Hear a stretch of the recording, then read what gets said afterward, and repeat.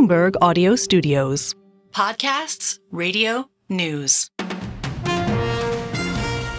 This is Bloomberg Daybreak Weekend, our global look at the top stories in the coming week from our Daybreak anchors all around the world. Straight ahead on the program, we'll look at what to expect from the spring meetings of the International Monetary Fund and World Bank. I'm Tom Busby in New York. I'm Stephen Carroll in London. We're looking ahead to German Chancellor Olaf Scholz's trip to China amid trade tensions with the EU. I'm Brian Curtis in Hong Kong. We look ahead to a ton of eco data in China. And as usual, we hunt for a catalyst that might fire up the Chinese economic engine.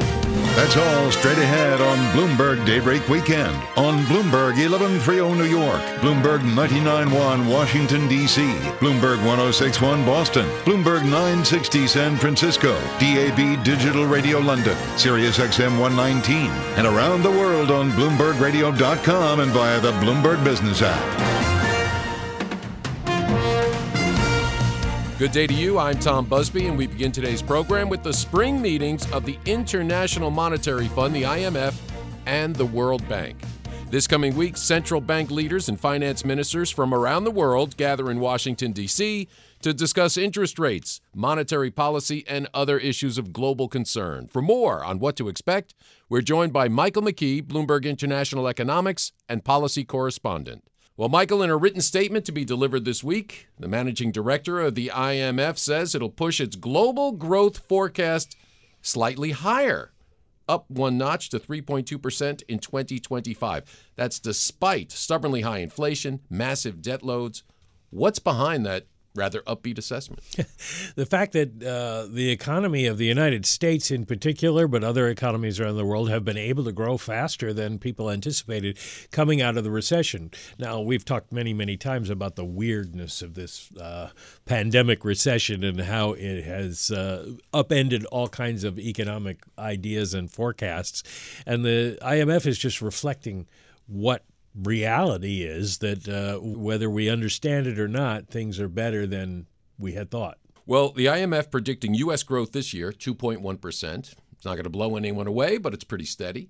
And actually a drop in 2025, 1.7%. Why is that? There's a feeling that we can't sustain this growth level, but I don't think there's a whole lot of confidence behind that prediction.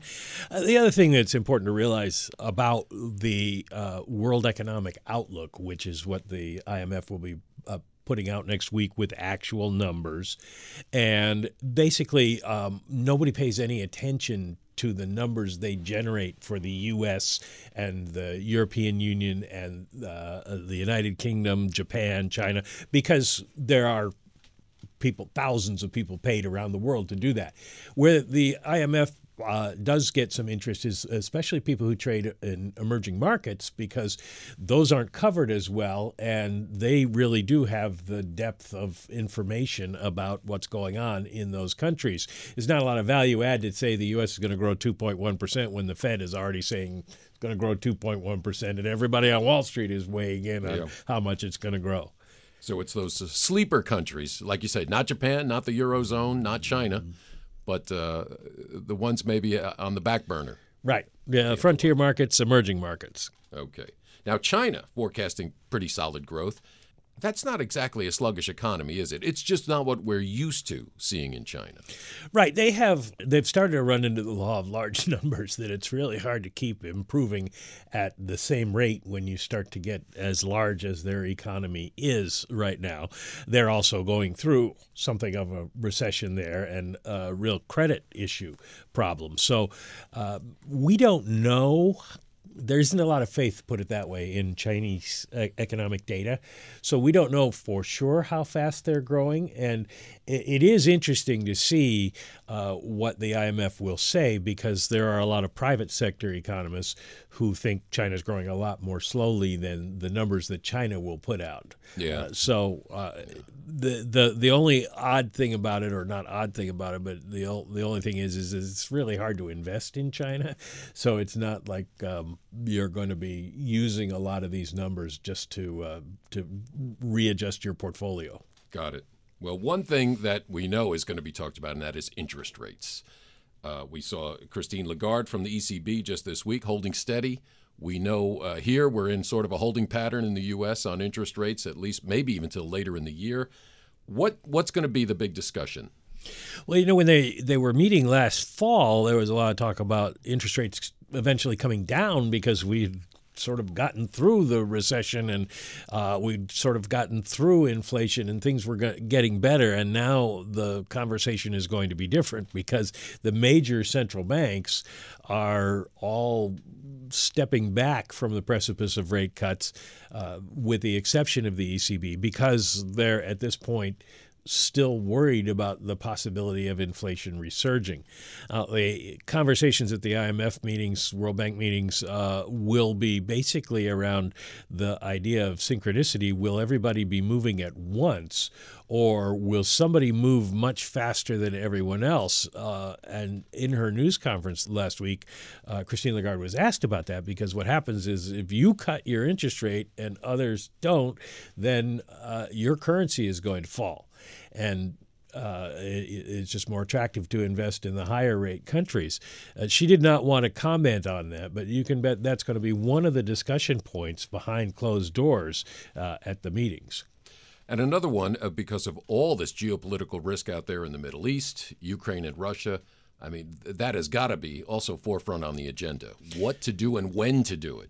Well, this is an opportunity for a lot of discussions because the finance and foreign ministers from all over the world come and attend along with central bankers these meetings, and they have a lot of meetings together. And so that sort of thing will get discussed. You just can't expect any kind of answers or conclusions about what should be done because if they haven't got it right now, just a few more meetings in Washington next week aren't going to make a difference. No, and the meetings are here. What role does the U.S. play in these meetings and in the World Bank and the IMF? Well, the U.S. is the host. We're the biggest economy in the world, and we have perhaps the best infrastructure for bringing all of these people together from the disparate countries of the world. And so twice a year, they come to the U.S. and they hold the IMF and World Bank meetings. So we're the headquarters for the IMF and the World Bank. So this is the place where they can get things done. Well, it's a lot to look forward to. Our thanks to Michael McKee, Bloomberg International Economics and Policy Correspondent. Next week, we get a sense of how cautious consumers are being with their money. We get U.S. retail sales data for March. That's out on Monday. Also, how could this possibly impact Fed policy going forward? And for more, we're joined by Anna Wong, Bloomberg chief U.S. economist. So, Anna, what are you expecting to see in the March retail sales number? Right. We are expecting to see a tepid number. I think there are various signs pointing to consumers being exhausted by the price increases over the past 2 years. We saw that in March, purchases of cars has fallen sharply, and that was following a rebound in February after another slump in January. But if you smooth over the first 3 months of the year, it is clearly showing a slowdown. And that's consistent with what we're seeing in also auto loans rejections. It's harder to get financing to auto loans, given that auto loan rates are still pretty high. And for the category of retail that directly go into Q1 GDP, it's the control group's sales, which excludes vehicles, gasoline, food service, and building materials. We are expecting a tepid 0.2% gains. That's versus 0% in the previous month. I think that overall, the U.S. consumption will be growing at about the 2% pace in the first quarter. And that's a slowdown from the more than 3% in the fourth quarter. And I think that as we go into the year, the slowdown will further be more evident. And by the end of the year, we're only expecting a 1% quarterly growth in PCE spending. So a steady decline in spending. Do you attribute this mostly to inflation? I mean, everywhere you go, everything costs more every time you go to the store, you go out to dinner, you look at a sticker on a car, everything. Yeah, it's both a combination of inflation and also increasing job insecurity. Layoffs, announcements have risen in news headlines, and that naturally could make people more cautious, and that would how that translates to spending behavior is that people would think, okay, I don't know, if I'm on the chopping block next, I better not spend as much. And so saving rates should overall increase as a result of this caution. So in the March CPI report that was released last week, we saw that a few consumer categories prices fall. So for example, recreational goods and consumer electronics were two categories in the core goods category that saw very sharp decline in prices. And I think that reflects that the discretionary component of consumer budget is being slimmed down because they have to pay, 20% higher for auto insurance. And auto insurance is non-negotiable. It's a big part of consumer spending because everybody needs to drive a car. And as a result, what we are seeing is less spending on things that could be cut. And that will show up in the retail as well, that I think the retail goods component, discretionary good spending, will see a decline, whereas most of the spending is coming from services, and which is benefiting from the stock rally in the past couple months. And people who are primarily spending in services are the people who are benefiting from the market rally, and they tend to be older people, baby boomers. So that's a two-track economy for you. Well, another thing I want to talk to you about, non-discretionary, is the price at the gas pump, which has been going up steadily since the start of the year. AAA predicting gas will average $4 a gallon by the summer. How will that affect budgets and spending? So gasoline and food, especially for the lower income household, account for more than a fifth of their budget. So it will definitely squeeze the budget. It's not a very comforting thing for a household. The only thing that could offset that somewhat is the hike in minimum wage across many states early in the year. So in California, we just saw early this month in April that fast food workers' minimum wage have been increased by almost 20%.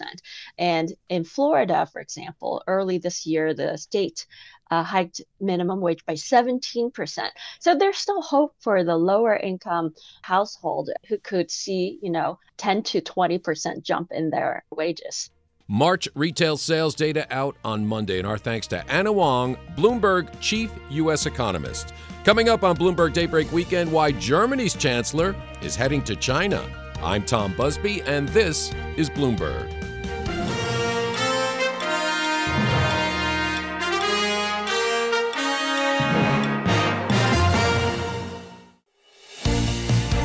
This is Bloomberg Daybreak Weekend, our global look ahead at the top stories for investors in the coming week. I'm Tom Busby in New York. Up later in our program, a look at some key economic data coming out of China. But first, as China's economy struggles to recover, diplomatic relations become more crucial. On the heels of U.S. Treasury Secretary Janet Yellen's visit to Beijing last week, German Chancellor Olaf Scholz set to visit the region in the coming days. For more, let's go to London and bring in Bloomberg Daybreak Europe anchor Stephen Carroll. Tom, Janet Yellen went to China with the message that Beijing's manufacturing drive is a threat to other economies. Her comments, at times strongly worded, were respectfully received by her hosts, but aren't likely to result in a policy shift. So as Germany's Chancellor Olaf Scholz makes the trip to Beijing, can he hope for any more? European countries have taken a different approach to their relationship with China versus what the United States is doing. EU Commission President Ursula von der Leyen has described the strategy as de-risking rather than decoupling. That hasn't stopped the EU launching a competition investigation into Chinese subsidies for green industries. Olaf Scholz will be conscious that German companies are a major exporter to China, so he must be cautious. A recent survey by the German Chamber of Commerce in China highlighted the challenges that many Western firms have mentioned before. 2/3 of those operating in the country say they face unfair competition in the market, a problem that threatens to push up their costs and erode profit margins. Scholz's discussions in China will also be set against a backdrop of geopolitical unrest. Continued tensions in the Middle East and Russia's invasion of Ukraine are set to feature heavily during the upcoming G7 foreign ministers meeting in Italy. I've been discussing the implication of Scholz's visit to China and that meeting with Bloomberg's EMEA News Director Rosalind Matheson. I started by asking her how different Scholz's time in China will be to that of the trip by US Treasury Secretary Janet Yellen. Well, it'll be similar but also a bit different, as you say, because the relationship between China and Germany is a bit different to the relationship between China and the US, although there are similarities in terms of the challenges around the business environment. And so you can expect that the German Chancellor Olaf Scholz will be echoing some of what Janet Yellen was saying on her recent trip, the challenges for German companies operating there, clarity around that business environment, certainty around supply chains. Specifically, though, for him, the issue of electric vehicles will probably come up again, and the tensions over Chinese support for their companies and the broader EU probe that's going on into that support. So there'll be some similarities around the messaging that's going to come from Olaf Scholz, but also Germany's tended to take a slightly more careful line about the overall relationship. The US has been willing to criticize China more overtly on the human rights front, for example, and over what they see as its militarization of areas like the South China Sea, tensions with Taiwan. That doesn't mean that Olaf Scholz won't bring those things up, but Germany traditionally has just been a bit more cautious about some of their rhetoric because they really need the economic relationship with China to work. Yeah, I mean, the President of the European Commission has used this expression, de-risking, not decoupling, when it comes to the relationship with China. Is Olaf Scholz likely to step outside of that in his comments as he's meeting officials? Well, so far he's really maintained, by and large, the sort of the tone taken by his predecessor, Angela Merkel. And she was very much about, similarly with other countries like Russia, I would add, keeping the dialogue going, keeping the conversation going, preserving the economic and trade relationship out of the view that if you bind yourselves economically and through investment and trade, then you're more likely to be able to behave better with each other on the political side. And that's very much the sort of the tone and philosophy adopted by Olaf Scholz since he came to power. And of course, as someone who was very much part of the Merkel era himself, he has gotten a bit harder, I would say, than Angela Merkel did on the political front. But that's also because Germany is under pressure within Europe to take that harder line. You see France, you see the UK, you see the EU as a whole pressing China quite heavily on its behaviour over trade, over market access, over its tech companies, and over its behaviour around things like human rights. And Germany's been seen as a bit of an outlier. So he's been pushed quite heavily by his French counterpart, Emmanuel Macron, to do that. So you might see that slightly harder tone, but generally he's been consistent with his predecessor's policy. Because part of this trip will involve Olaf Scholz also visiting German companies that operate in China. A survey from the German Chamber of Commerce in China found that 2/3 of German companies that operate in the country say they face unfair competition in the market. I mean, realistically, does Olaf Scholz have any leverage to tackle something like that, given that, even Janet Yellen seemed to have difficulty in getting any actual movement? Very unlikely. If Janet Yellen can't succeed, I wouldn't imagine that Olaf Scholz will. I mean, those surveys that show that companies, German companies or British companies or American companies are complaining about the environment in China are very, very common. And that sort of figure is not surprising because those concerns are long-standing about the ability to have clarity around market access and Chinese support for their own industry and so on. So that's not going to, I think, affect Olaf Scholz on his trip, although it does sort of show again the need to really be showing that he's listening to those concerns. But is the Chinese leadership going to take their cues from Germany? Probably not. What they are interested potentially doing is bifurcating a bit, because China's quite good at trying to play countries a bit against each other. And what they might do is, they'll have a certain tone with Germany that they won't have with the US, for example. They'll be keen to keep Germany probably closer in the tent right now because that's to their advantage to have that kind of sense of potential disunity in Europe over a China policy. So it's all about playing those kind of games, really. And so they're not going to change their policy simply because Olaf Scholz asks them to. They certainly wouldn't do it even if Janet Yellen asked them to, because they're really playing their own game there. But it'll be interesting to see how, or whether they try and keep Germany peeled off from the rest of the pack. Because, I mean, there is something in common that China and Germany have is weakness in their economies as well, for slightly different reasons. Are there matters of common ground that we could see sort of flagship announcements or issues where they emerge with some positive cooperation?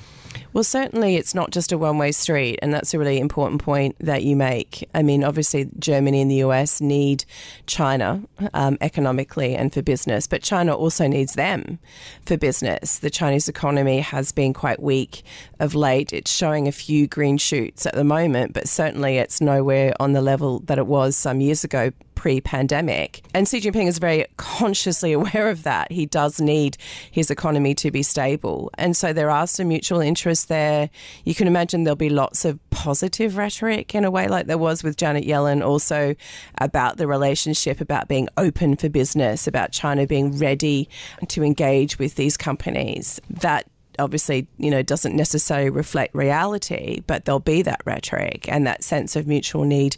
You can also imagine there'll be conversations around areas of mutual interest globally between Germany and China. And one key one there, obviously, is Russia's actions in Ukraine with the war there. You can imagine there'll be conversation around that. There'll be conversation around the Middle East and the war in Gaza. There'll be conversations around disruptions to shipping and global supply chains. So some of those broader topics will definitely come up. Of course, and some of those issues are also going to feature at the other big geopolitical event in the coming days, which is the G7 foreign ministers meeting that's happening in Italy.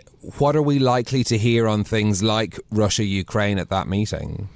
Well, certainly you're going to expect general expressions of support for Ukraine, of unity, because the G7 has been very unified in general around the need to keep supporting Ukraine. And what you may see, of course, is disagreements over in what way to keep supporting Ukraine, because, of course, the US is sitting on a very, very big aid package for months that's unlikely to be unlocked anytime soon, in a sense that maybe Europe is left holding the can more than they did previously for military and financial support for Ukraine. So that's definitely going to be one topic for conversation, is that they all need to be pulling their weight when it comes to that. There'll probably be conversations with Ukraine on the table in terms of the future of the war. Is there a need at some point to crack open the door to negotiations with Russia? Does there have to be some sense of getting a deal as this war goes on?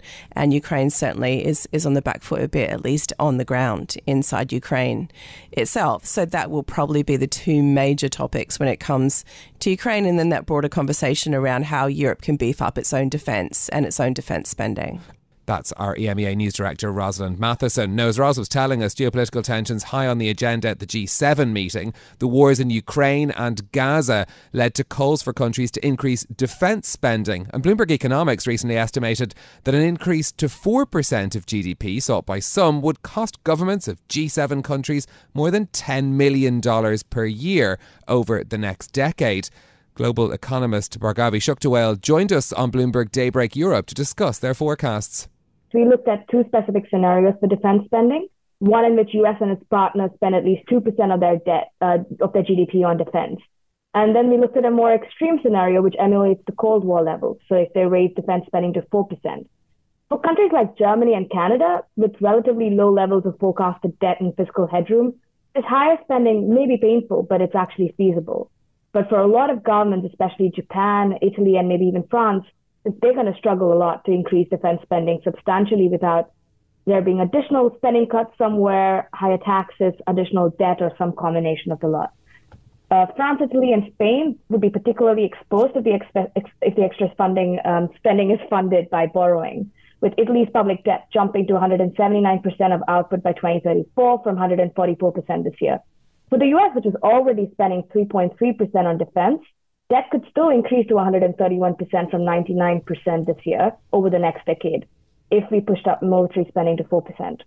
That's where we get the $10 trillion number from. The US and major allies together, if they were to reach such levels, that's going to be a large number. Is an increase of defense spending to 2%, which is the sort of NATO goal, would that be enough to meet the challenges? What's the sort of thinking behind that? In Europe, there's a need to catch up because its industry has been shrinking after years of low spending on defense. Particularly, like we've been seeing these new style of wars in Ukraine with a lot more focus on air defense. And allies will need to invest in more on that in air defense and ammunition. And there's also these plans for NATO to put as many as 300,000 troops on higher readiness. And all of that is going to cost a lot of money. And there's also promise of aid to Kyiv, which needs to happen. And some officials are pointing to Cold War levels, where NATO's allies spent about 3 to 4% on defense, as what may be needed to deal with these threats. That was global economist at Bloomberg Economics, Bhargavi Shukdawell, speaking to myself and Caroline Hepker. I'm Stephen Carroll in London. You can catch us every weekday morning here for Bloomberg Daybreak Europe, beginning at 6 a.m. in London and 1 a.m. on Wall Street. Tom? Thank you, Stephen. And coming up on Bloomberg Daybreak Weekend, a look ahead at some key economic data in China. Could there be signs of recovery for the slumping Chinese economy? I'm Tom Busby, and this is Bloomberg.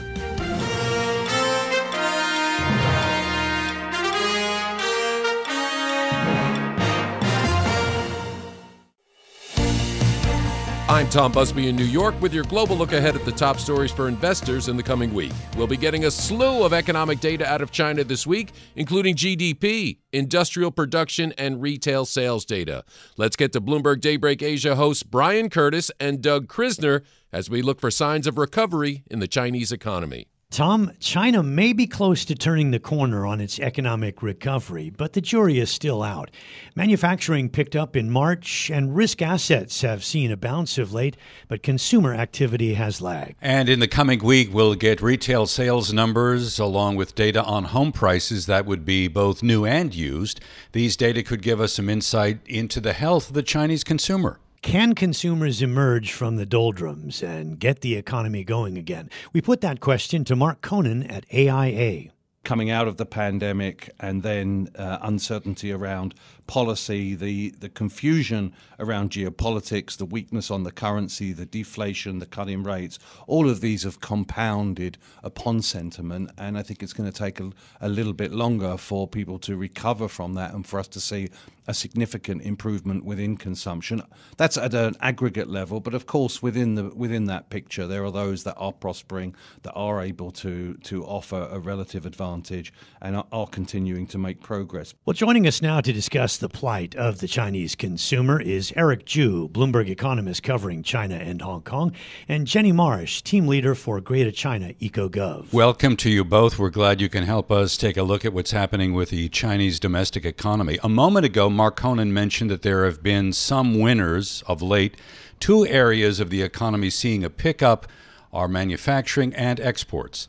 Exports so far this year have surprised on the upside for China, as we've seen. The rest of the world has perhaps continued to grow more vigorously than was expected. China has benefited from that. But that transition towards more of a domestic focus for the economy is certainly a long-term policy aim. That's Mark Conan at AIA talking about both internal and external inputs into Chinese growth. We thought for the discussion today that we would focus a little bit more on domestic consumption and what it takes to get consumers going again. Jenny, how important is it for the Chinese economy to see some sort of turn up in consumption, and is it coming? It's absolutely crucial that they see a turn up and upswing in consumption because they cannot rely on the factory floor alone to sort of turn the economy around this year. There have been some green shoots, over the recent Qingming holiday. Tourists spent more per trip than any time since 2019. So, that was encouraging. But, outside these sort of big holiday events where pent-up demand is being released, there's still a lot of pressures on people and the sort of the general household. The property crisis is still weighing on confidence, and you can see that the CPI is sort of a reflection of that weak demand. The people are not buying enough, and therefore prices are continuing to sort of feel these deflationary pressures at the moment. Eric, the services economy is a very broad category. We know that. But when you look at the sentiment vis-a-vis the official PMI data, what do we know about business sentiment in the services industries? I think if you look at the PMI, services in early this year, I think it's generally show that they're doing well during the holiday, but if you look at periods outside of a holiday, those consumption, those high-frequency data actually show that people are not really spending much except for the holiday. And even if you look at holiday data, we just got the early April holiday, and the per day, the per capita spending was still not as strong as before, right? So you see, lots of people are traveling, but they're not really spending as much. So some part of it can be, some cultural shift, right? Young people, they no longer spend lots of money on shopping around. They more value experience, in the travels. And we also see similar pattern even in overseas tourism. If we look at data from visitor from China in Hong Kong, in Japan, we did some analysis and see it's a very similar story. People coming back to those tourist visits, but they are not really spending as much as before. It seems like housing is at the root of a lot of the spending issues, that people just don't feel so confident with their overall wealth and about their security economically going forward. And so we need to see some improvement there. And Eric, let me put a question to you that's tied to policy making. We did see a few newspapers talking about this just in the past couple of days, about cities removing some of the lower limits for mortgage rates on first-time home buying and generally just loosening the strings a little bit on housing policies. Is that going to work? I have to say those incremental, those small steps, it has proved that it's not working very well so far. I think since the second half of last year, we have seen lots of, easing steps from local governments on loosening mortgage rates and, relaxing some home purchase rules. But it's all step by step, small loosening, and we haven't seen any, big impact from those policies. So that suggests you probably need more aggressive, more proactive easing steps. Someone would suggest that you should remove, just like Hong Kong, remove all the home purchasing, relax the restrictions, especially in the tier 1 cities in China. Jenny, last year I think the government unveiled a plan to boost household spending on everything from electric appliances to furniture, things like that. How is that working? Has it been an effective prescription to try to revitalize a bit of spending? Not so far. So this is the sort of cash for clunkers program they've rolled out, and it's really the government's sort of big swing at trying to boost consumer spending, essentially raising the standards for electronics across a broad range of sectors, forcing people to sort of hand in their old goods and buy new ones. I think that it's going to be rolled out sort of in a piecemeal way, province by province. And we've been monitoring closely to sort of watch for the beginning of this program. And we haven't yet seen signs that it has sort of been put into effect. But, the rollout has been quite slow so far. So we're not going to see the effects from it yet. There was a note this week saying it could raise GDP by 0.9%. when you look at the industrial impact of everything that would need to be manufactured for the program. So it could be significant, but it's going to be rolled out over a series of years, and it hasn't yet come into effect. Recently, in a discussion about the latest CPI and PPI data, we caught up with Wei Yao, chief economist for the Asia Pacific at SocGen. And it was kind of interesting because, it was a mixed bag. You had very negative PPI, but everybody expected that, and it was in line. Consumer prices, as you mentioned earlier, Jenny, they did advance, but only just 0.1%. So what was interesting was I mentioned to Wei Yao, well, at least that's a little bit of positive news, and we can listen to her answer here. She also started to bring in policy in China. Maybe it's just a wee bit of good news, but I think structurally things haven't really changed much. If you look at the economic situation in China, it continued to be a challenge of not enough domestic demand and a lot of supply. So this on the policy front, there is not much significant to address this issue. So, Jenny, if we were looking at policy, if we had, a wish list of things that we thought would be necessary to be done by the policymakers to get consumers moving, what would be high on your list? I think there are no quick fixes. I mean, they could offer consumers sort of direct stimulus, i.e. sort of giving them cash handouts to boost spending. But, if you do that, the underlying structural problems still remain, right? So you'll still have the property crisis there, which is really underpinning household wealth and sort of the root of a lot of the problems. When Janet Yellen came to Beijing last week, she basically advocated for sort of a rethink the Chinese economic policy in order to boost consumption and rebalance the economy. And the things that she was proposing were not short-term suggestions. You know, she was saying improve pension security, make education more affordable, you know, things that make people feel like they don't need to keep saving because of this high household saving rate in China. People, the social security net isn't there. If something happens and you fall very ill, you know, you're going to have to pay for your medical care. You know, you need to save for your retirement because there isn't a good state-funded pension program. So this is all part of the broader framework, and there's no easy fix, in my opinion, for getting people spending again. Obviously, if things improve and the economy looks better, people will feel more buoyed. But, you know, there's some big problems there, and these are sort of deep-seated spending habits. So playing off that, Eric, I'm wondering if you're a policymaker, would you necessarily push banks into reducing deposit rates as a way of discouraging savings and maybe forcing some more money, more liquidity into the economy? That could be helped, but I think the fundamental problem the policymaker need to address is the expectation of the household and the business, right? So in the past, it's everybody is expecting that economy is booming, right? The property market is booming, so I'm going to, you know, make more money. And my property is going to worth more in the future. So it's okay for me to, you know, spend more now. But I think now the expectation kind of, you know, reverse, right? So everybody was expecting they're having probably harder time looking forward, especially, you know, you see lots of news about, you know, so some financial sector, they're cutting salaries, right? They're cutting, you know, payments. So I think the people's expectation is not very high at this moment, with the economy slowing, with lots of restrictive kind of regulation trying to, you know, contain the income growth, and that's put more pressure on, you know, people feeling if really my life is going to get better, you know, looking forward. So I would probably, you know, save more and now, you know, just to prepare for worse days. There are some technical reasons too sometimes why people don't spend. For instance, the government just asked hotels to accept foreign credit cards for people traveling. Could the Chinese authorities do more to try to really stimulate domestic tourism, light a fire there, and even encourage people to go to Macau?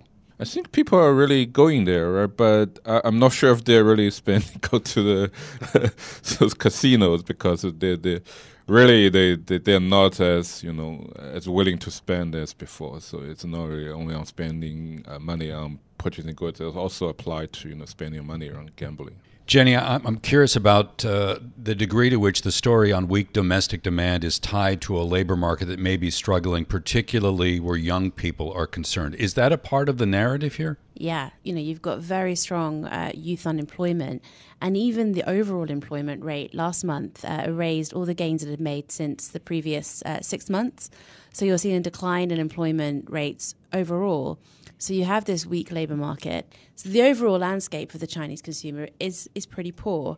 I do think on the sort of the sentiment side, the flip of it is after 3 years of COVID, there is pent-up demand for experiences, and people are sort of excited about traveling. We're seeing that in the numbers, but they're changing how they're spending. So they're preferring to go to third and fourth tier cities. It's not as a high value spending as before.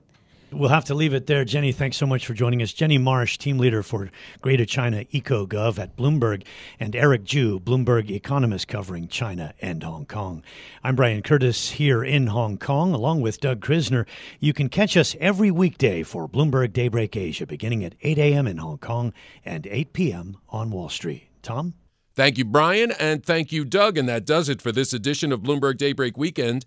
Join us again Monday morning at 5 a.m. Wall Street time for the latest on the markets overseas and the news you need to start your day. I'm Tom Busby. Stay with us. Top stories and global business headlines are coming up right now.